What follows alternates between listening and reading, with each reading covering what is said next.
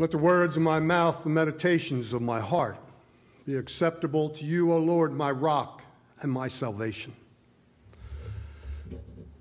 Thank you, Brother Russell, for reading that. It's good to go back into Genesis. I don't normally preach from that, not generally or commonly, I guess I should say. What's the first choice mentioned in the Bible? If I asked you, what would be the first choice mentioned in the Bible? Some might say it was Eve or Adam eating the forbidden fruit. But you know, that answer would be wrong. No, the first choice begins, even before that. Choice begins with God. The first chapter of Genesis, as we all know, gives us an insight into a variety of choices. God created the heavens and the earth in 6 days, and he rested on the seventh. First chapter. Why did he take 6 days? I mean, he's God. He's God. Why not just a moment like that? Why not 2 days? The fact is, it was God's choice to create everything in 6 days. Choice is something that God had right from the start. Choice is something that begins with God. God chose to keep the tree of life and the tree of the knowledge of good and evil. And where was it placed? In the middle of the garden, just as our brother Russell left it there this morning. He put it right in the center so that there was no chance of Adam and Eve missing it. And then God passed on this gift of choice to mankind. The choices that we make in everyday life determine our future. The choices that we make are very important. It determines our victory and our future. And one wrong choice can ruin our life. And a right choice can bless us abundantly. God's choice was not influenced by anyone. In Isaiah 40, we hear, "Who can fathom the Spirit of the Lord, or instruct the Lord as his counselor? He is all-powerful and has all wisdom." So God passed on this gift to mankind. Can you imagine for a moment if we did not have the power to choose? All of us would be like some type of robot with no freedom to make a choice. We will be controlled by someone. Bear in mind, this gift that he has given to us is extremely important to us. Do you have any idea how many choices you make every day? Just on an average day. Right from choosing when you are going to get up in the morning, and then choosing whether or not you're going to hit the snooze button to go back to sleep. Do I get my left leg out of bed first or my right? You know, do I brush my teeth first or comb my hair?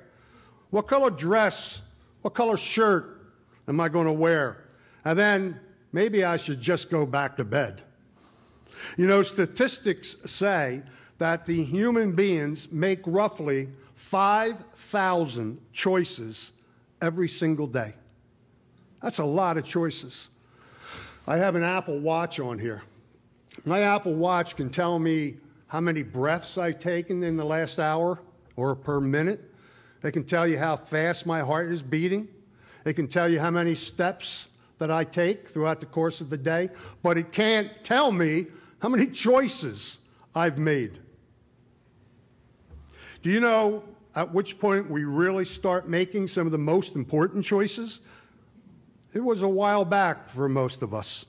Around 18 to 30 years old, we made the important choices that decided our future. A time of whether or not we were going to be saved. A time on whether or not what job or career we would follow. Our life partner, the education. And some of those choices may have never been reversed, and some never will be reversed. Through youth, young adult, middle age, or older age, we make choices every day that affect us. Now, coming back to Genesis again, what if I asked you, who made the first wrong choice in the Bible? Now, that's an easy one. Adam and Eve. They disobeyed God and did what God said they must not do. They ate from the tree of knowledge of good and evil. And they were also the first to be tempted. The first to be tempted. As we heard from our earlier scripture this morning, Jesus was tempted, and he made the right choice. Judas has these coins on the worship table this morning. He was tempted, and he also made the wrong choice. Adam and Eve were tempted, and they too made the wrong choice. Why would man make this wrong choice? Simply because when God gives us the choice, it means he automatically gives us the power to choose between good and bad. We find this discussed in this choice even in the book of Deuteronomy and chapter 30, when Joshua says, "This day I call the heavens and the earth as witness against us, that I have set before us life and death, blessings and curses. Now choose life, so that you and your children may live." Amen.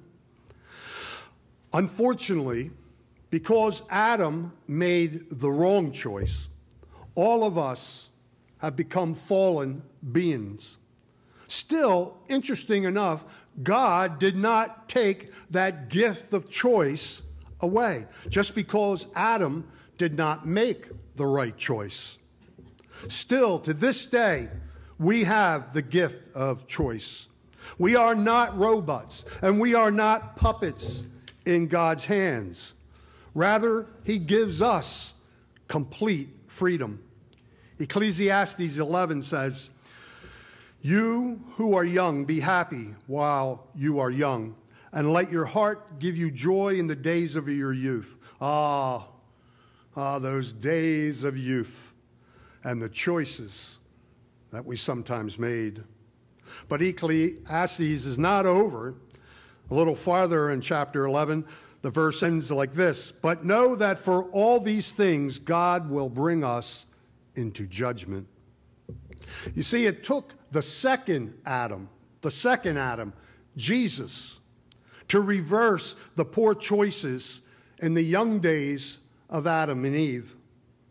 And when we accept Jesus Christ, our position is restored. He took our sins and gave us his righteousness. He took our shame and gave us his glory. He took the curses and gave us his blessings. He took away death and he gave us life. A divine exchange took place on that cross. And that is why we must remember the choices that we make have such a great significance. Paul echoes this thought in 1 Corinthians in chapter 6. And I like the way the New Living Translation puts this verse.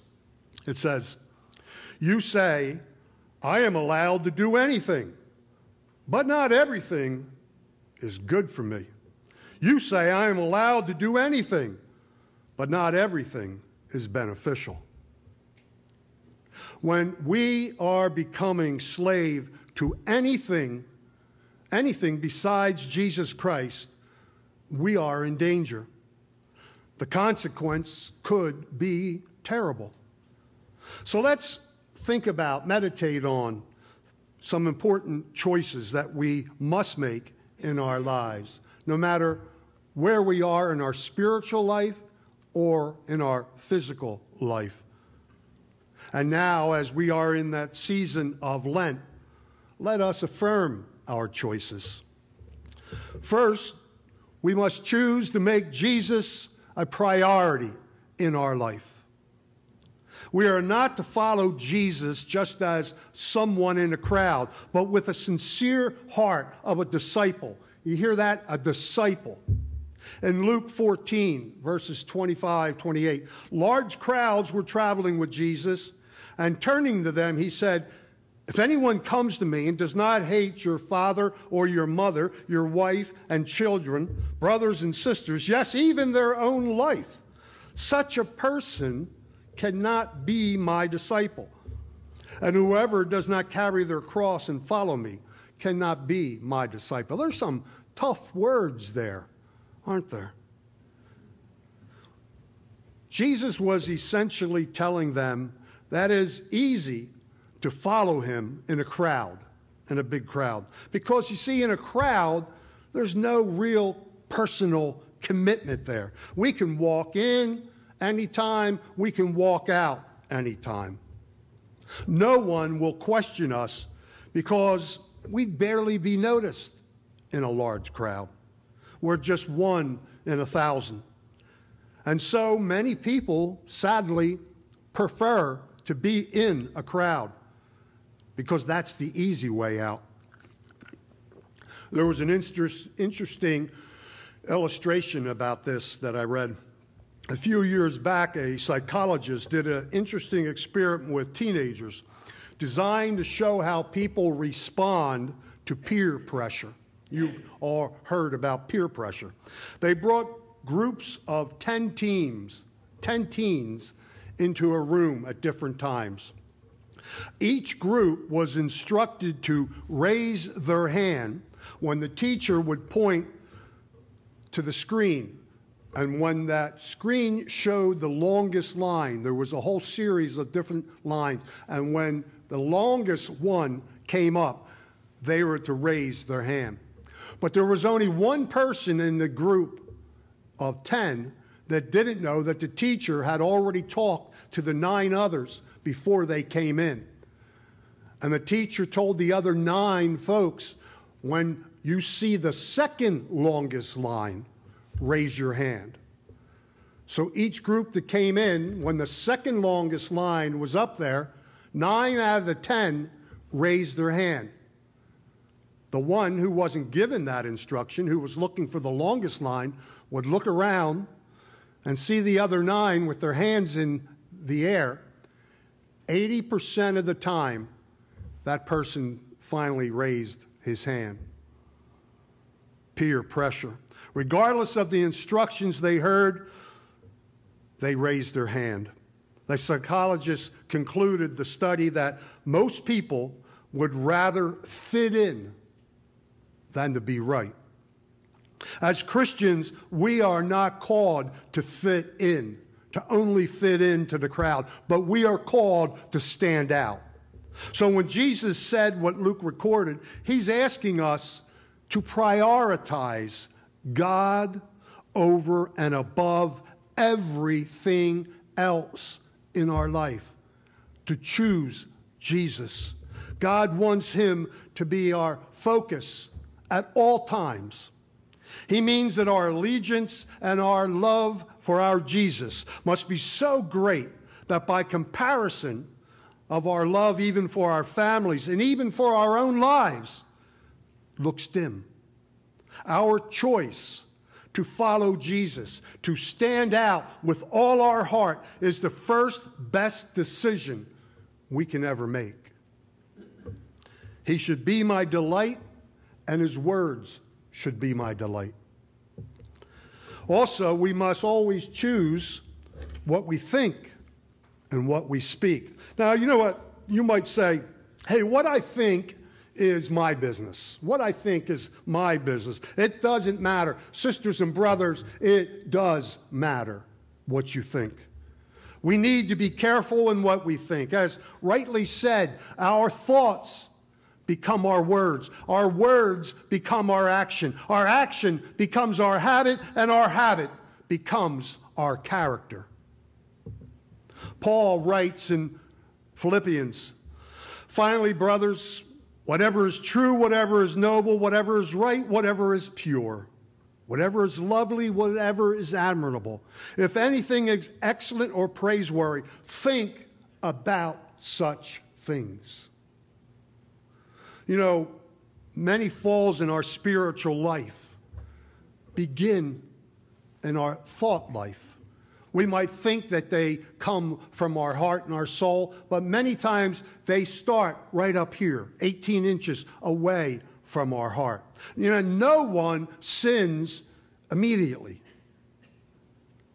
He thinks about the sin again and again. And finally, when one actually commits that sin, it no longer hurts him because he has already played it out in his mind so many times.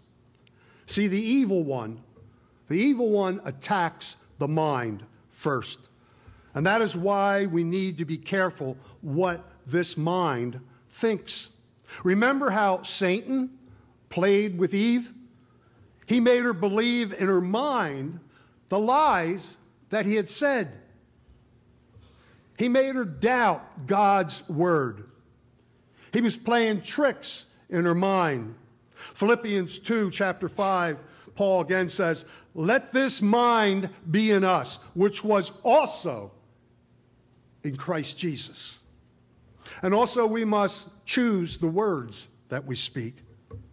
Make sure we speak words of faith into our future. And God has given us power of that tongue. What we speak will happen. Job 22, "You shall decree a thing, and it shall be established." In Luke chapter 17, Jesus said something very interesting. If you have faith as small as a mustard seed, you can say to this mulberry tree, "Be uprooted and planted in the sea," and it will obey. And this verse talks about great things a mustard seed size faith can do. But there's a lot more to it. The verse also says, "say." It is important we speak out words of faith to see the impossible become the possible. We find Jesus saying a similar thing in Matthew 17. "Truly, I tell you, if you have a faith as small as a mustard seed, you can say to this mountain, 'Move from here to there,' and it will move. Nothing will be impossible for you." Jesus really liked that mustard seed concept, didn't he? You know, speaking over the mountains in our life is important. And we must speak positive words, faith-filled words, and not words of disbelief. Every morning we can choose, along with what time we're getting up or what time we go to bed, what we wear. We can confess with our mouths positive things about ourselves. Things like, "I am a child of God. I am accepted by God. I am beautifully and wonderfully made. I am what God says about me." Our identity in Christ is very important. Thinking and speaking are important. Perhaps you remember that old Sunday school song that we learned so many years ago. "Oh, be careful, little mouth, what you say. Oh, be careful, little mouth, what you say. For the Father up above is looking down in love. So be careful, little mouth, what you say." We had it right then. Let's pray we continue. And finally, choose to depend on God for our future. Have you struggled to make a choice in your life? All of us have, right? At some point in time. Or maybe some of us are struggling with a choice right now. How can we make the right choice? We don't know what will happen 5 years from now. How can we make a right choice right now? Or how can we be sure that the choice that we made was the right choice? If we want to make the right choice for our future, we need to consult the one who holds in his hand our future, our God. Our wisdom can cheat us. Our circumstances can cheat us. But brothers and sisters, God will never fail us. Yes, choices are important. They may be stressful, but they prove that we are still alive. If we're making choices, we're still alive. So let us be careful, little eye. Let us be careful, little hands, little mouth, what we do. There's a Father up above, and he's looking down in love. So be careful, little whatever you do. Amen.